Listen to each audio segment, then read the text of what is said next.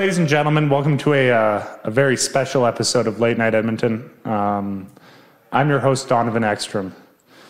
For those of you who are unaware, this show is about Edmontonians, by Edmontonians, and for Edmontonians.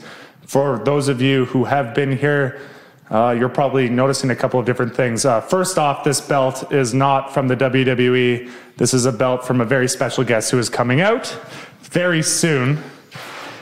So please.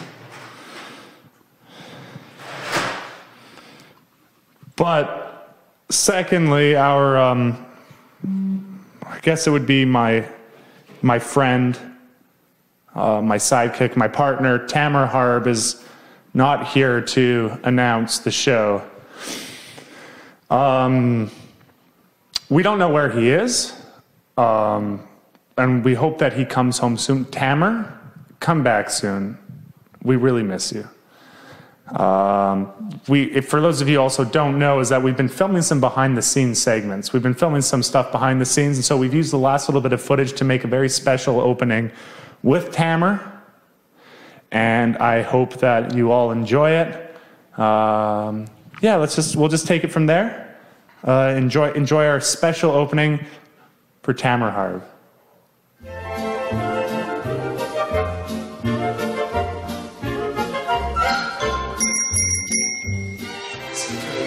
I'm trying to think of what would be really funny. Like back in that first episode with the balloons, remember? And we could have more balloons. Like a lot more balloons. And you just keep blowing them up, and then there's just balloons everywhere. You haven't been laughing this whole time. Is everything okay? Tamara? Huh? Is everything all right? I don't know, just with everything, like school and work and this and, and everything, I'm real stressed, you know. You know what, I'm just gonna walk to downtown and back and hopefully, I don't know, hopefully I'll clear up my mind by then. What? Tamara, downtown is an hour there. And then an hour back. That's 2 hours. The show will be done by then. I'll make it back in time. How do you know? Like, what if something happens to you? I'll run or something. I mean, really, it's just across the bridge. And besides, what's the worst that can happen?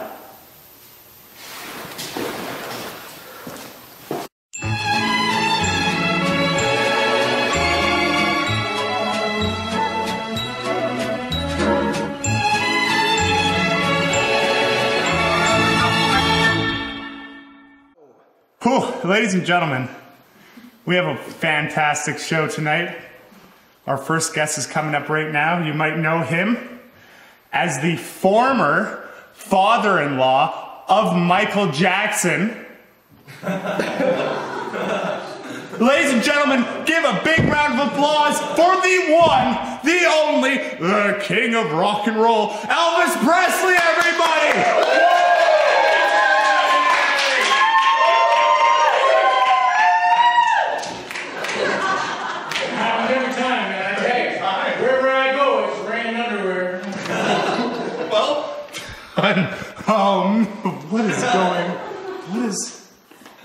Are you okay? Just hold on.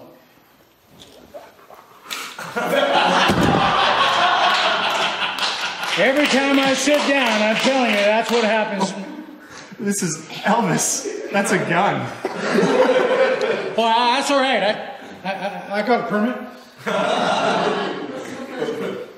Go ahead, look at that. That's enough money.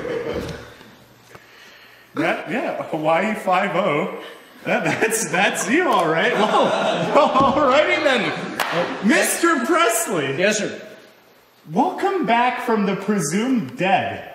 I think everybody thought that you have passed on. What have you been up to from about the late 70s to today? Well, it all started when I fell asleep in the back of the truck, you know. And then somebody rented the truck, and then the next thing I knew, I was with Reardell Yankovic in Canada.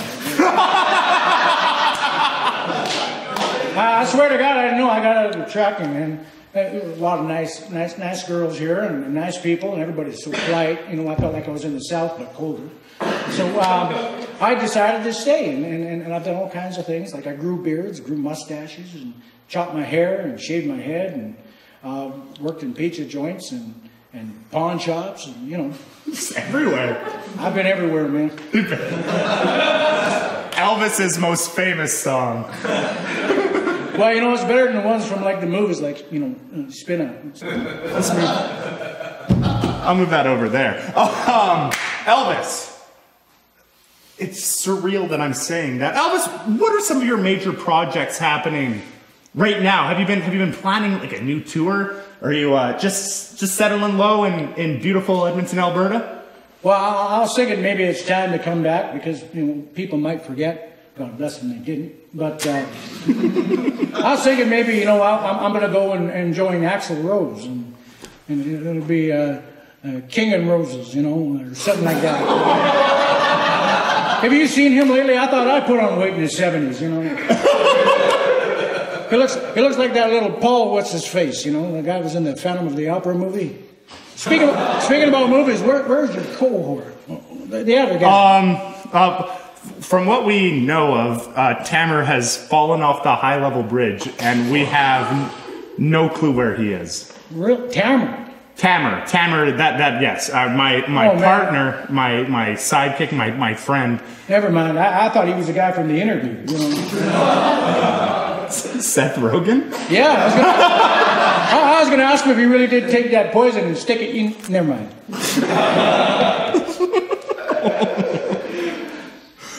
This is unreal. Oh, I got a prescription for that. I'm just afraid of what you're going to pull out of your butt next, Elvis. I don't think I can compete with your co-host.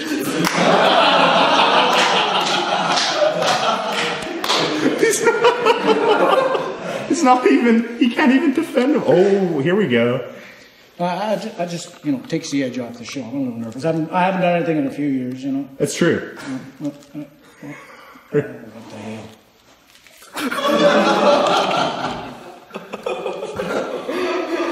You missed like one. Well, I like to share. Oh, okay. If you insist, Mr. Presley. Just call me Elvis.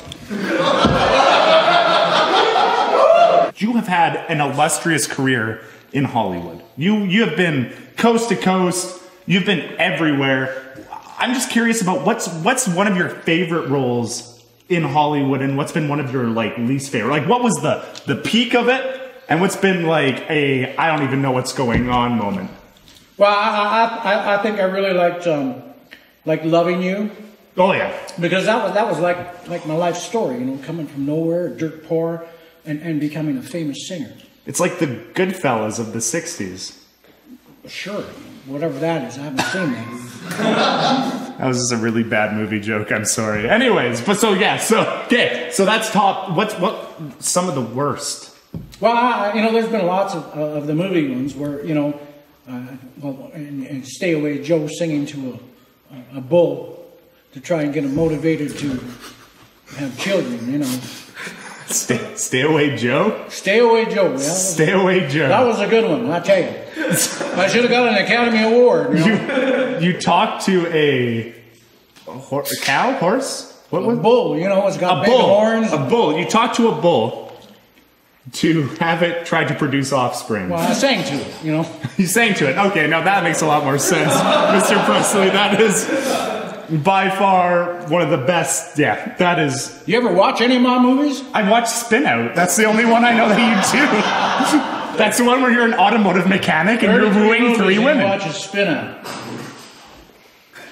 I loved it. It was great. You were an automotive mechanic. I'll say it again. You were wooing 3 women and you succeeded. Yeah, well, that was the same in Clambake and Spin Out and Speedway and pretty much anything. Any Elvis movie. I've noticed that most of your films, Mr. Presley, have been they're pretty formulaic. Is that a nice way of putting it? Or not? It's a cookie cutter. fairly cookie cutter. Well, you know, that way, I just got to know what my name is, and the rest is the same, you know. I don't have to worry about new script. Your name is Sergeant Major Brown, and you're going on to the beaches of Normandy, and you're going to woo 3 French girls. Are you ready, Elvis, for an Academy Award-winning performance? Yes or no? Well, you know, it's always easy. You just get into the role, and you get off the boat, and you're holding your gun, and you go, voulez-vous, honey? I want to sing you something special, you know. And I get to make out with 3 girls I don't really like and one that I kind of like, and I'm driving away in the car singing with the credits going, you know. That is the optimal Hollywood move, and that is sensational. I'd like to thank the Academy for my bottle of Pepsi. So tell me about you. What do you do here in Edmonton? I host a late night show that I don't even know why is still going. I've never seen it. I don't blame you. Is it called Spin Out? It's.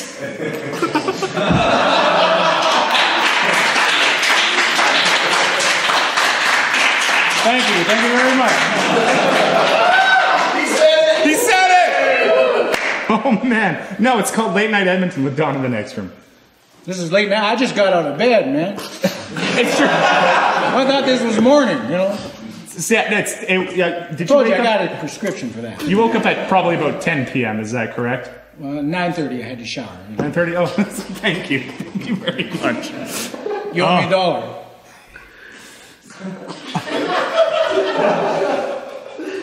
Haven't made that much yet, eh? We're trying, Elvis. We're doing the best we can, and it's. That's all right, son. Here, you know, just go cash it. Oh, thank you. Can I keep the belt? Whatever floats your boat, baby. Yes! Oh man, that's awesome. We're gonna have a fun little segment after this. It's called Cooking with the King. It's gonna be sensational. We're gonna make some of Elvis's favorite food. So, ladies and gentlemen, after the break, Cooking with the King, everybody.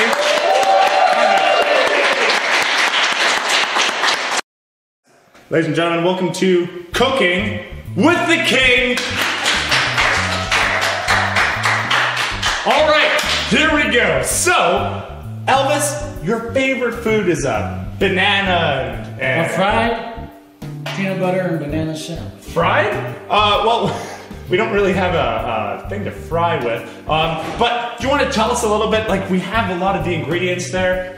Do you want to tell us how to make your favorite sandwich? Well, the first thing you do is you get a big spoonful of greasy bacon fat. And you throw it in the frying pan, you turn it on high.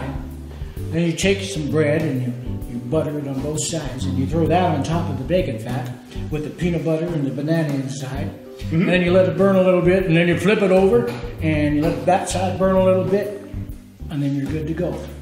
So our show can't really afford bacon. So what we instead we have is a no-name brand cooked ham from Superstore. It's a little bit leaky. No-name brand cooked ham. Bacon? Cooked ham. There's no bacon on a fried peanut butter and banana sandwich. What are you, stupid? Take this bacon and shove it in your... Mr. Presley, I think we can make this work. I think we're gonna make it work. We also can't afford bacon fat, so instead we have a toaster. Toaster? Yeah, a toaster. In a fried peanut butter and banana sandwich. I understand that this sounds very perturbing. Where do you hear the word toasted? Elvis, I'm trying to do what I can to make this segment work. Do you ever wonder why your show's got no budget? You just don't take no direction very well, son. Okay, well, with what we've got right now, I think we can make something great. Elvis, do you want to just go ahead and make some food? I think you're pretty good at making some stuff. You know, I actually don't cook. I have people cook for me. Oh, so all right. So you can make that, and I just watch you. All right, so I imagine I understand we don't have the bacon fat, but I imagine it's 2 pieces of bread. Well, it ain't a triple decker, son. So put that in the toaster.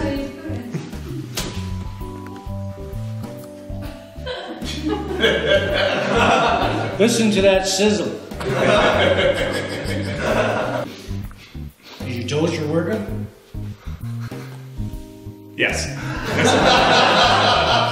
You got the theme song from Jeopardy? We'll edit that in post. Dun, dun, dun, dun. Why don't you sing me your favorite song from Speedway? It's called Spin Out, Mr. Presley. That's how good it was, I remember it. This whole segment has just gone sideways. That's it, show me your stomach. Thank you very much. This toast should be done by now. I'm starting to panic. That's the longest toast I've ever seen. This is pretty sensational. Well, while we're doing it, because this is how cooking shows work, we're gonna get some of the previous ingredients all ready to go, right? So we're gonna let's cut some of these bananas just the way that you would, right? How thick do you want your bananas to be cut, Mr. Presley? Just cut them lengthwise. Nice even strips. What? Length? The knife is straight, Mr. Presley. There goes your future in surgery, I tell you. Oh! You're not the sharpest knife in the drawer, but you're pointy. Definitely not. There you go. You just oh, I see. Okay, all right, good. Right? Get some focus on.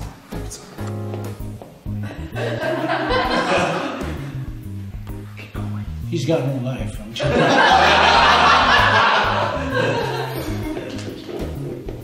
There you go. Wonderful, wonderful. Do you want a second banana as well? Oh, you can cut the next one. You've been trained by the best. I've been trained by the best. I've been trained by the king. All right, that's so lengthwise. Here we go. Ooh la la! Look at that cut. I'll throw that there. All right, cool. All right, that's perfect. All right.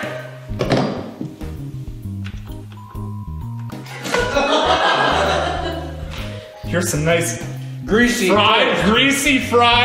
All right, okay, cool. So we got this here.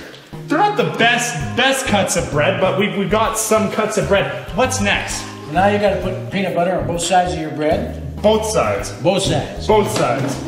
Lots of peanut butter. There's banana on the. Is that okay? It's all going down the same place, man. I'm nervous. I'm freaking out. Crunchy peanut butter, right? Is it smooth? Elvis, can you please end the discussion? Is it smooth or crunchy peanut butter? It's smooth, baby, just like the music. I read online that it was crunchy. Well, enjoy your...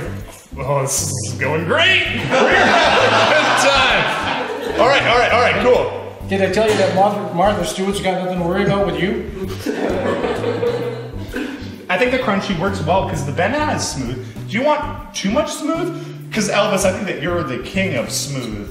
And I think that having too much smooth is a dangerous thing. Would you agree with that? Probably not. I shouldn't have asked that question. Are you kissing up to me because you didn't have the frying pan? That's about what's happening right now. Okay, peanut butter's on both sides, Elvis. What's next? Throw your banana in the middle.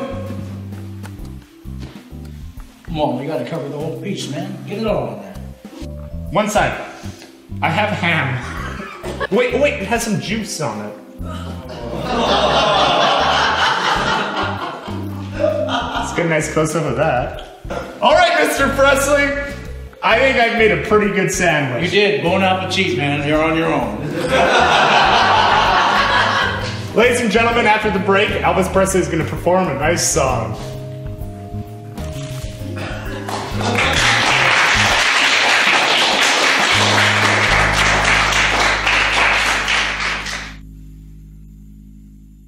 Ladies and gentlemen, finally, to perform for you the greatest, the single most iconic man of rock and roll in Edmonton, Alberta. Ladies and gentlemen, please, one round of applause for Mr. Elvis Presley.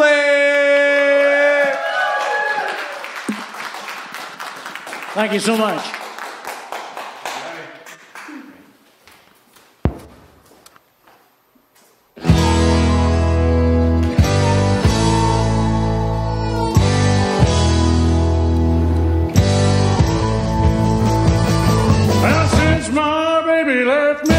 I found a new place to dwell. It's down at the end of Lonely Street.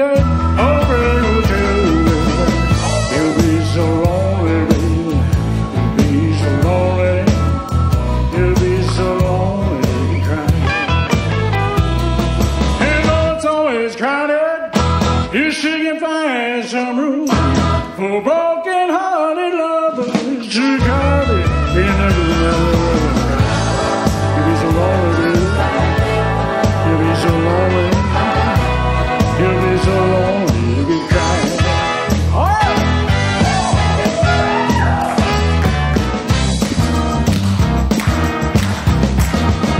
You ain't on the mother hound, dog, crying all the time. You ain't on the mother hound, dog, crying all the time. You ain't never caught a rabbit and you ain't no friend of they said to a high quest, and that was just a lie. They said to a high quest, and that was just a lie. You ain't never caught a rabbit and you ain't no friend of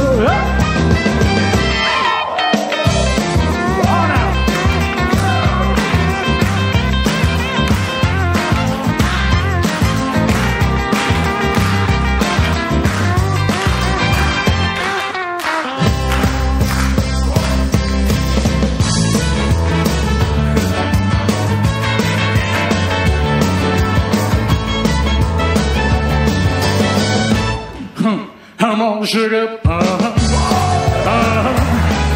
yeah, yeah, yeah. Well, bless my soul, what's wrong with me? I'm reaching like a man on the fuzzy tree. A friend saying that you was a bird of love. I'm all shook up, oh yeah, yeah. Oh, my hands are shaky and my knees are weak. I can't seem to stand on my own 2 feet. Who do you think of when you have such a long I'm in love? I'm all shook up, oh yeah, yeah. Oh, please don't ask me what's on my mind. I'm a little bit shook, I'm feeling fine. I need a girl, I love best. My heart beats so it's scared me to never just touch my hand. Oh, chill I got, her looking like a volcano attack. I'm proud to say you're my buttercup and love. Come on, sugar, yeah, yeah, yeah, yeah, come on, sugar.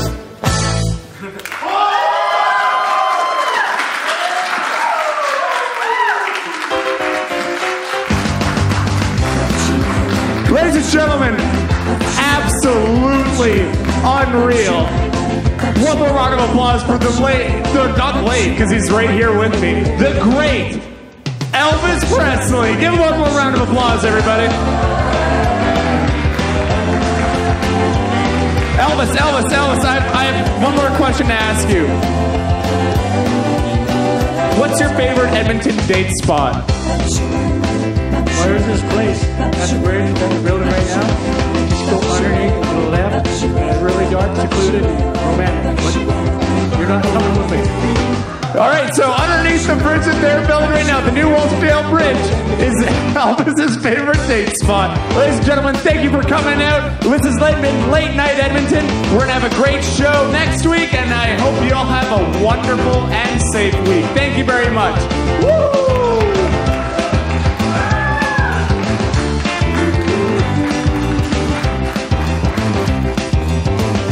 We can stop this madness.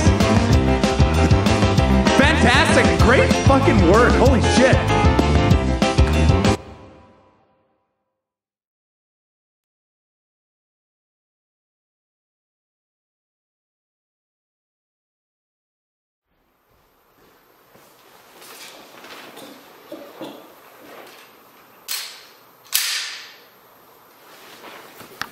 I hate this show. It's as bad as Speedway.